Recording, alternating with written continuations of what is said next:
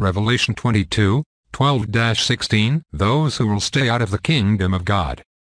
And, behold, I come quickly, and my reward is with me, to give every man according to his work. I am the Alpha and the Omega, the beginning and the end, the first and the last.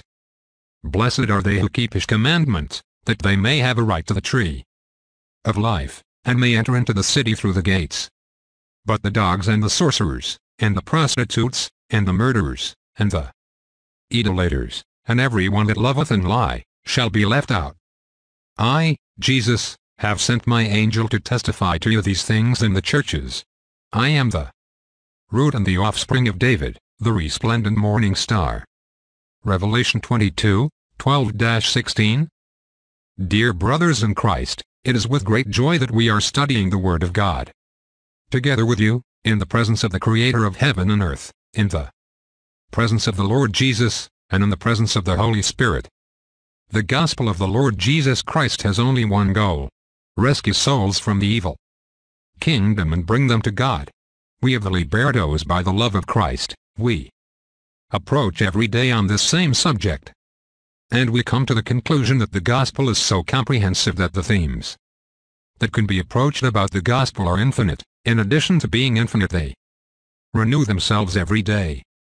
So we can continue our whole life approaching about the gospel because the themes are inexhaustible. Today, we are going to address the theme of the gospel that speaks of people who will not be part of the kingdom of God, nor will they be part of eternal life. But we have never told here that the gospel of Christ is only a Savior.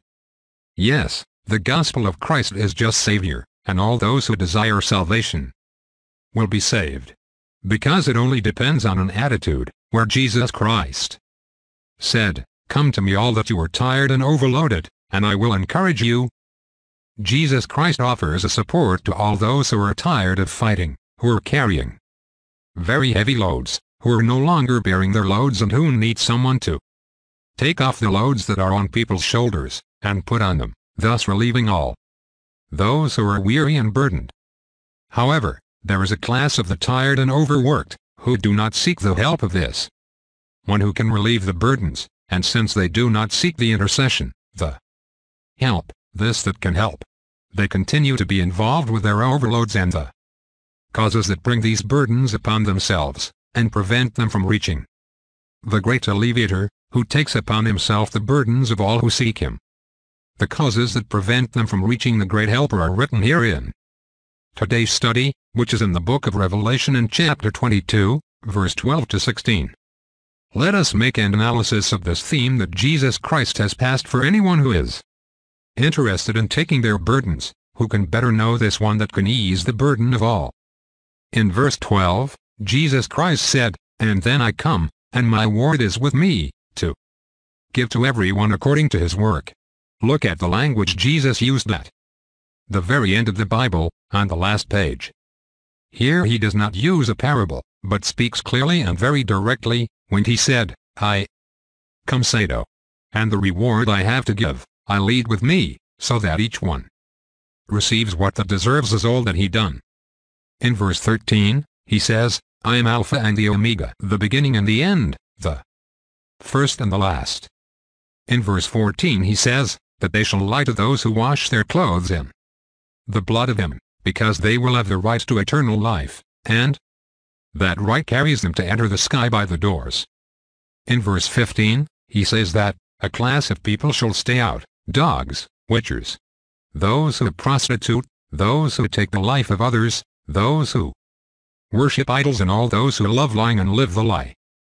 In verse 16, Jesus Christ said that he sent his angel to reveal all these things to the churches, so that all may have knowledge of all that will happen to the end. Dear brothers in Christ, we never speak of condemnation, and we are not talking today of condemnation, but we are passing to you the last revelations of the book of Revelation, because salvation is for all, but not everyone desires salvation. Not everyone has pleasure in salvation, but there is a class of people who have pleasure in commenting the things that have been commented in this study, so that all know the truths contained in the Holy Book. It is that it does not go unnoticed by the orientations of the Holy Spirit.